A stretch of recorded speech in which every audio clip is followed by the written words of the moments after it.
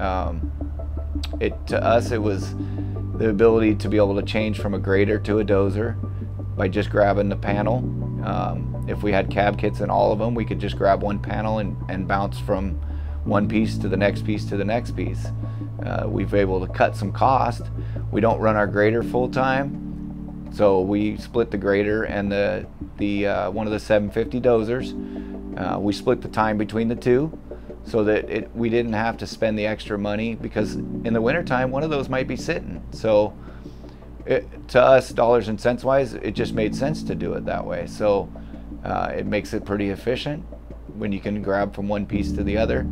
A lot of times we'll run our dozer through our grade and then quickly do it. We don't finish grade with the dozer. We just go through, balance the material, and then we put the grader on it. And the grader is phenomenal on just going through and carrying a couple inches off the top, moving the material over, and finish grading it.